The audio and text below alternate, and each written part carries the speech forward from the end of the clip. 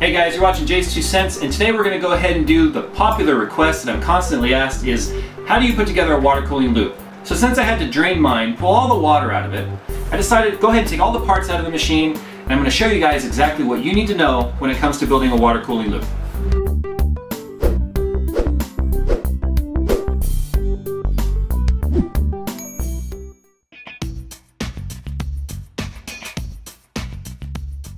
When building a custom loop, there are specific parts that are required to complete the system.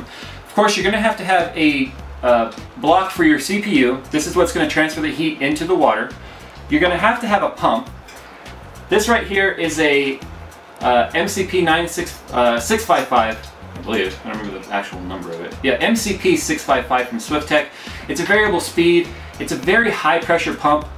You don't need to go this extreme, but you obviously do have to have a pump. You have to have a radiator. You have to have a way to dissipate that heat. You have to have a reservoir to have a place to fill the coolant, have a place to hold the coolant, and of course you have to have the tubing, which I already have connected here because I'm not going to redo it all. And of course you have to have a fan. You have to have fans for your radiator.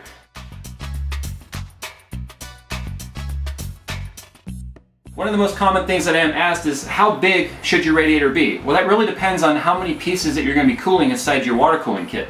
You could cool as much as just the CPU, or you could cool the CPU, the MOSFETs, the motherboard, the North Bridge if you're running AMD. You can run your graphics card, multiple graphics cards, RAM. There are so many ways that you could build this custom loop. The size of your radiator and how many radiators really depends on what it is you're planning on cooling. So if you're going with the bare minimum, like a CPU, you can get away with even just a single 120mm radiator, which is half of this. This is a 240 radiator, which is two 120mm fans. For my loop, however, I am also including the water cooling for my GTX 680 here. So that includes the price, you have to include a graphics card water block. In my case, I'm using a full cover water block, which means that I'm adding a lot more heat to my system because graphics cards tend to get much hotter than CPUs.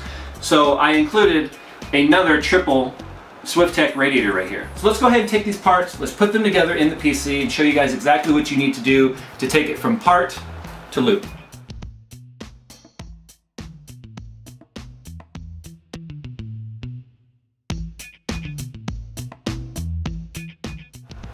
When it comes to applying the thermal paste, you want to apply it directly to the CPU heat spreader. There's a lot of different opinions and ideas going around about the proper way to install thermal paste. I'm going to show you the way that I do it. I tend to just take and put a few dots evenly spread out on the top of the heat spreader, and then just take a business card or a credit card and you can use it to just evenly smear and apply the thermal paste.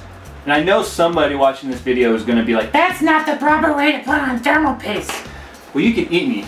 This is the way I've been doing it for years, and I've never once had a problem. But the thermal paste, all it does is fill any gaps between the two metals as they touch, and it promotes heat exchange between the block and the CPU.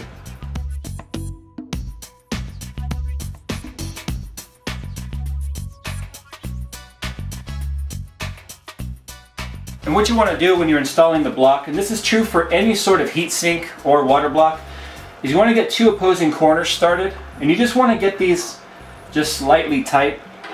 And you want to work in a star pattern, just like a heat sink.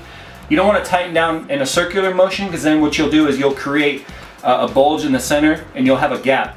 And it won't make very good contact, which can lead to overheating.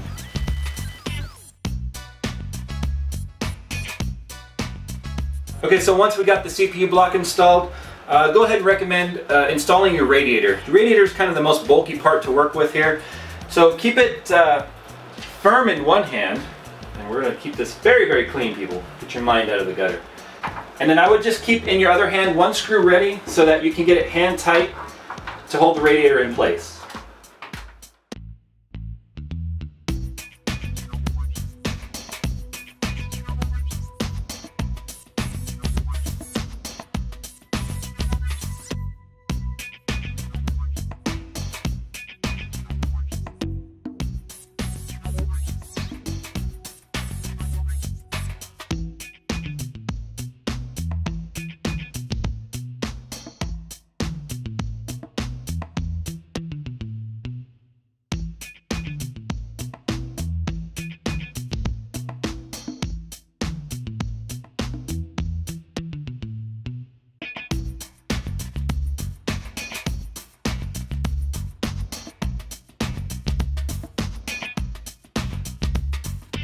Just a point I want to make when it comes to routing your tubing here. My tubing was pretty much already all cut and ready to go because I removed it from a working system. But what you want to be mindful of is how tight of a bend you put on the tube. The tubing is very flexible, especially if you go with a tube designed for water cooling from a reputable source like Frozen CPU or Performance PCs. It's very, very flexible. However, if you get to a certain point, you're going to get a kink in it. So you have two options. You can get an anti-kink coil, which is just like a spiral piece of plastic that goes over the tube. I think it looks really tacky. I don't like using anti-kink coils. The other thing you could also do is just plan really, really well. So for instance, I changed up the way my loop is routed here just slightly. And so when going from the CPU block to the GPU, it was putting, as you can see right here, how it flattens out a little bit. This is flattening out, which is reducing the water flow. So all I need to do to fix that is just put the tube next to the barb on where I think it needs to be, and then just slowly cut off about 1/4 inch increments of the tube and test fit until it's no longer kinking, and then just leave it at that. So you want to plan ahead when it comes to your tubing. You want to do some test fits.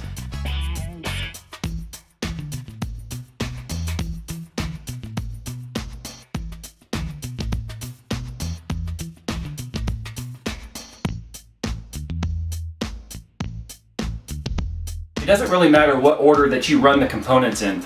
The most important part is that you have your pump being fed directly by your reservoir. You want your pump pulling in from the reservoir, and you want your pump to be lower than the level of your reservoir because you want gravity to feed into the pump. We'll talk more about that when it comes time to fill and prime the system, but it doesn't really matter. As long as the reservoir goes before the pump can go out to the graphics card, then to a radiator, then to the block, then to the other radiator, or in your case just block and radiator, and it's fine.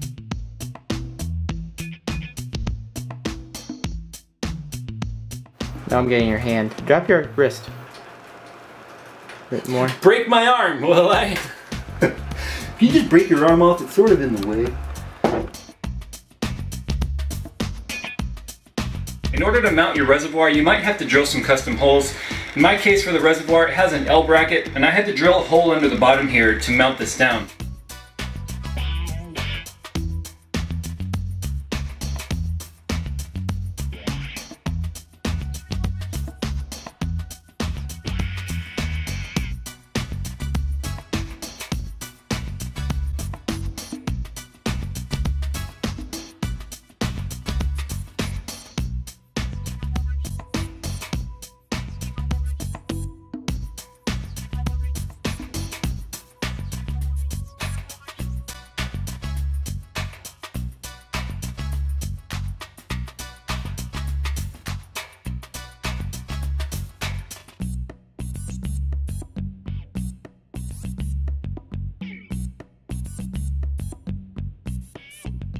And the loop is now back together.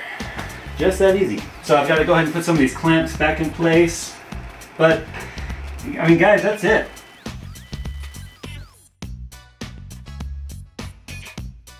So here's the order of my loop. This is the way that I run my loop here. I go from reservoir to pump, to upper radiator, to the CPU, directly to the GPU, then to the lower radiator, back to the reservoir. So that's my loop.